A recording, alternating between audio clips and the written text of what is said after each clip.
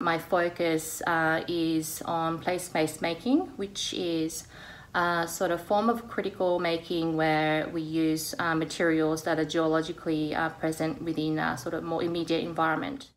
I'm interested to see how these materials can capture a sense of place, and through the process of making it sort of gives us a sort of embodied experience of the materials. And I suppose in your case, place-based making is a kind of constraint that enables you to understand those ecological connections, but only within a certain limitation of the area that you live in. Often materials have a very long and complicated supply chains. They could come from different countries, etc. But the place-based really brings it to the local, and it shortens the supply chain. So we can sort of have a better perception or understanding of where materials come from and follow the processes to the point that we have, I guess, we kind of start to empathize with the material because we know exactly where things come from. Could you maybe explain the sandstone works that you've been creating recently?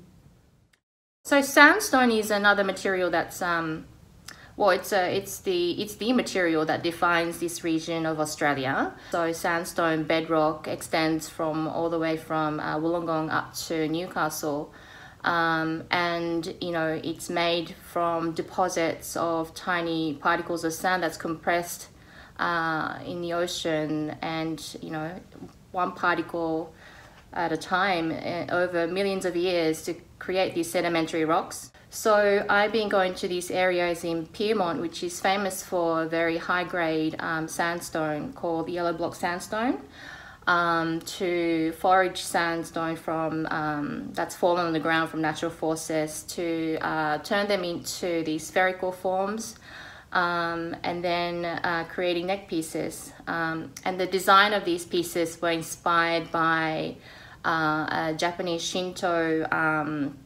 knot system that called awaji musubi, which sort of expresses a sense of care for nature and also symbolizes strong connection between nature and humans. Instead of drilling through these spheres, which I felt was kind of like too much of a brutal force for these very ancient stones, I instead created this kangaroo pouch system that gently cradled the stones in the way that sort of express a sense of care through the design.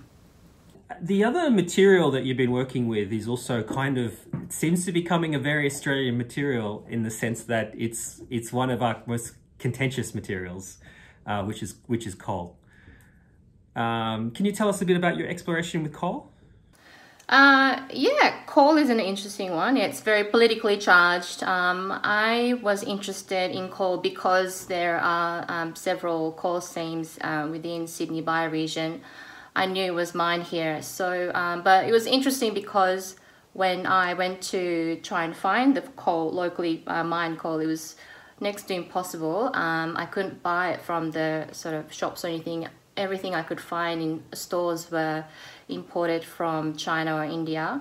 And when I tried to call the coal companies, I couldn't really get through to anybody that would sort of sell me the coal. I ended up going down to Coal Cliff down in the south of Wollongong, south of Sydney near Wollongong, and found lumps of coal along the beach because there's a coal seam that sort of, you know, comes all the way to the cliff face and onto the ocean. So you can find raw chunks of coal there. I think when I use the coal within the context of contemporary jewellery as well, I mean, jewellery is a very, you know, intimate object because you wear it against your body, and I think it gives you a very different experience of the material. It allows for the examination of coal from lots of different vantage points, you know, political, ecological, temporal, aesthetic. I think the coal really deserves to be kind of looked at in a different light. I believe it should definitely not be burnt.